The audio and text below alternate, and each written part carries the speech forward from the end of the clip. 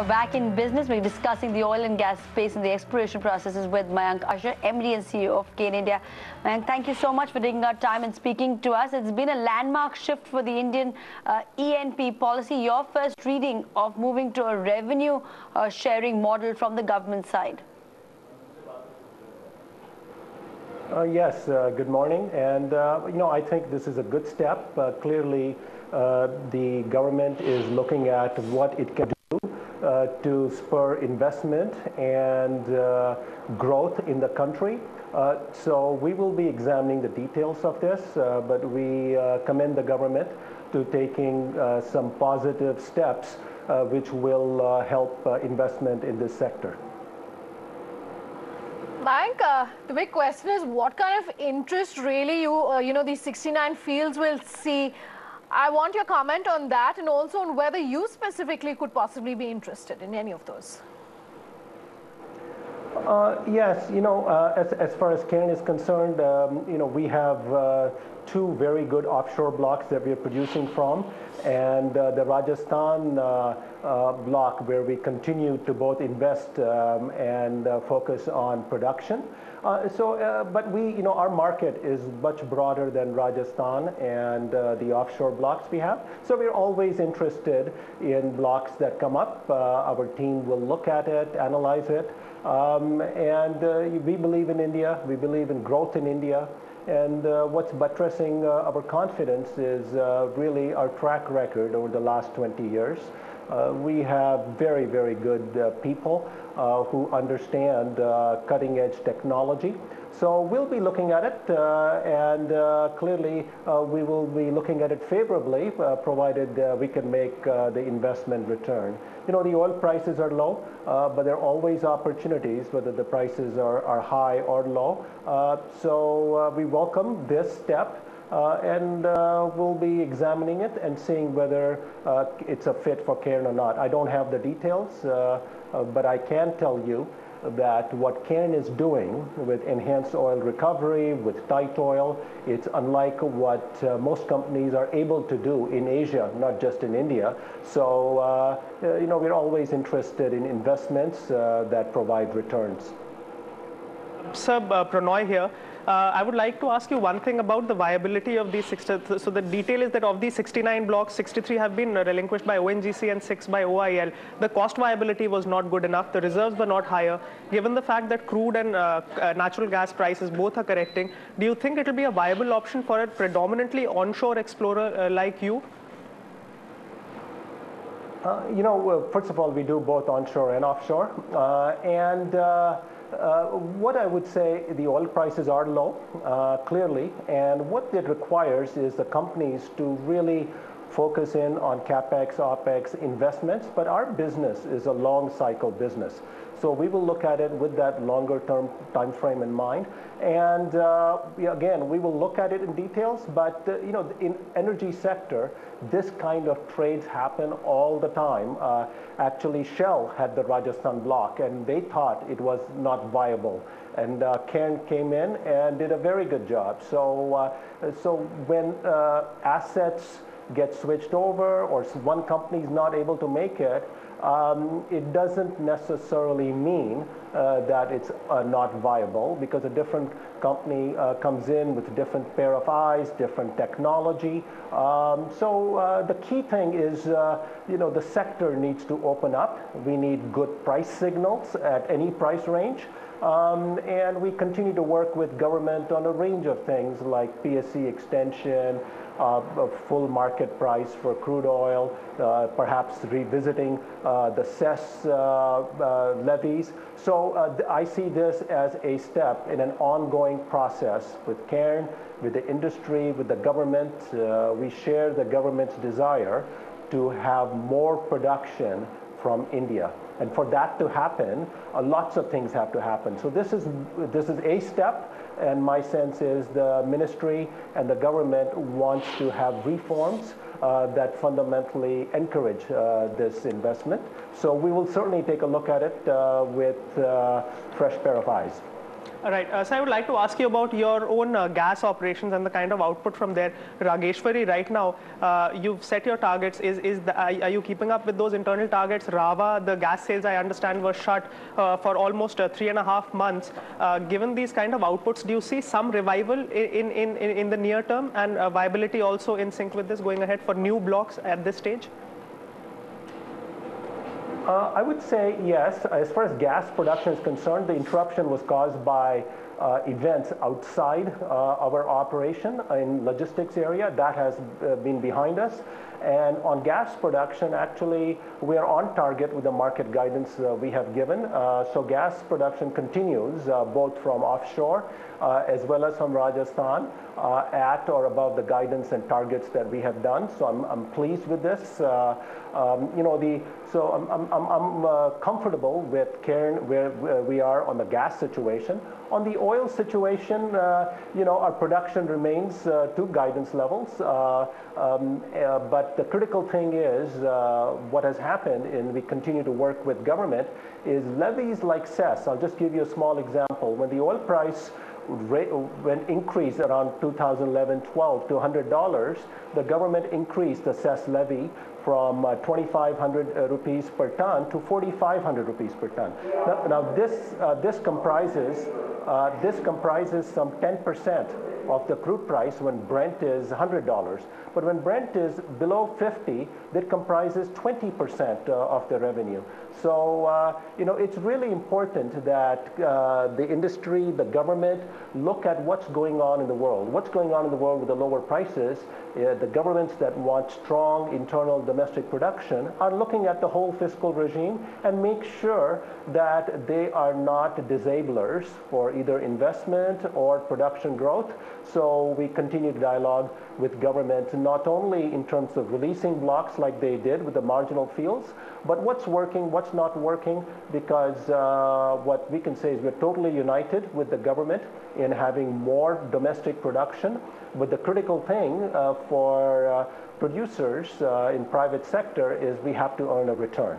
The producers like Cairn do use very, very good technology that are the best in the world, but we need to make sure the fiscal regime actually helps and is not a retarder. And when prices change so much, it's important we take a fresh look at everything under the sun so that we continue to work together to get the long-term strategic aims of the country.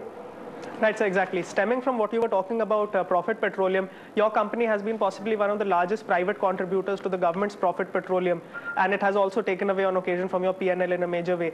According to the new revenue sharing model, 80% of the weightage has been assigned to the kind of revenue and the output that is likely to be shared by the government. I mean, those companies will be preferred in those bids. Do you think that will be a deterrent?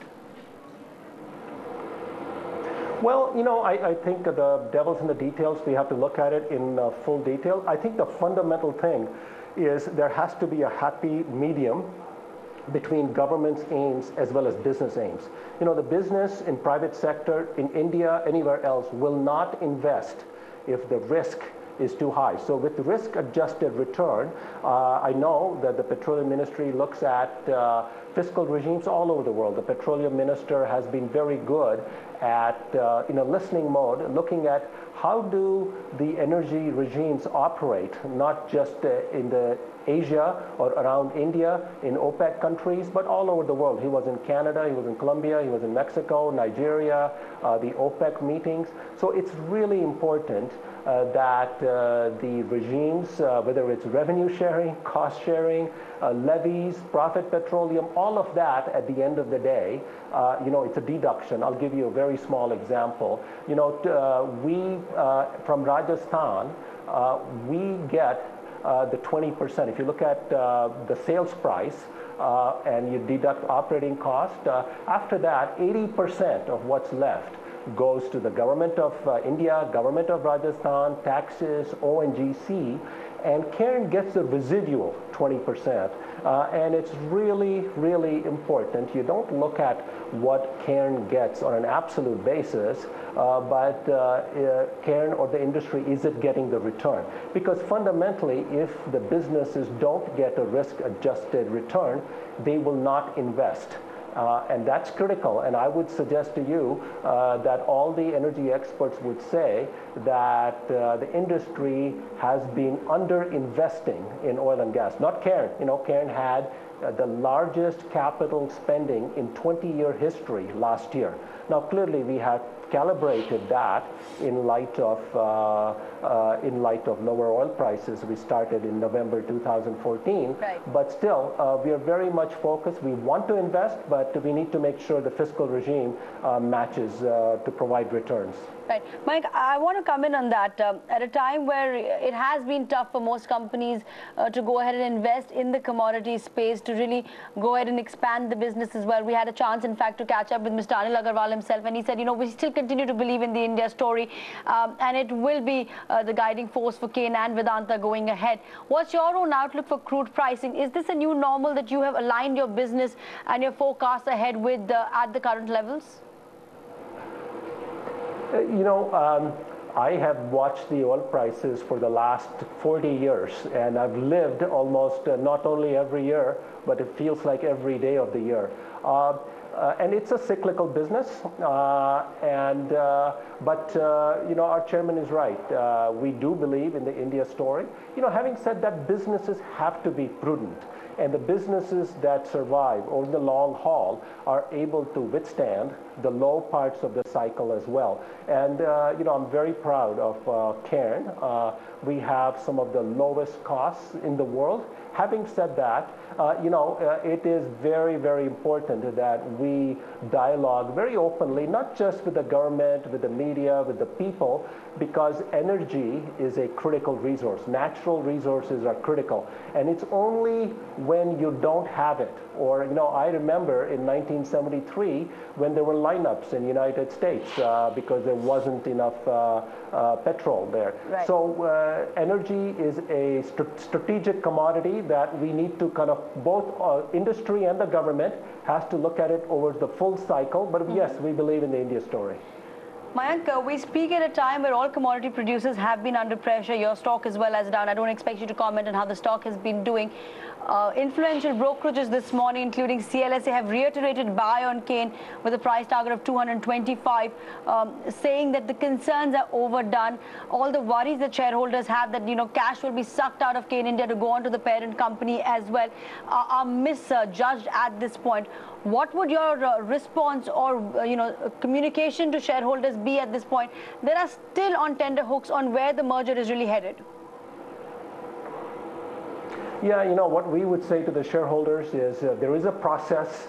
It's well defined. We talked about it when we went out to the shareholders, and the shareholders have good information, and they will vote on this at the right time with a good process.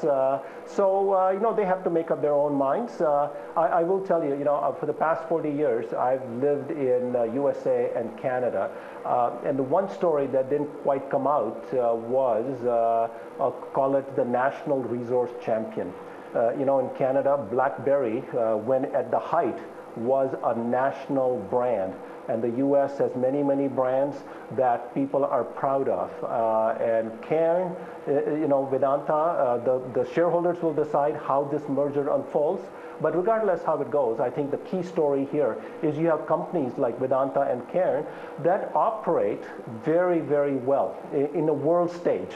If you look at Vedanta's mining business and compare that to others all over the world, it's very, very strong. If you look at Cairn's operating performance, its people, its technology, it is phenomenal. And I think that's the bigger story, that you have Indian companies doing very well. And it's important we think long term. We have a $2 trillion economy that the Prime Minister has a vision to go to 20 trillion. And I will tell you, you cannot do that without natural resources. It just will not happen.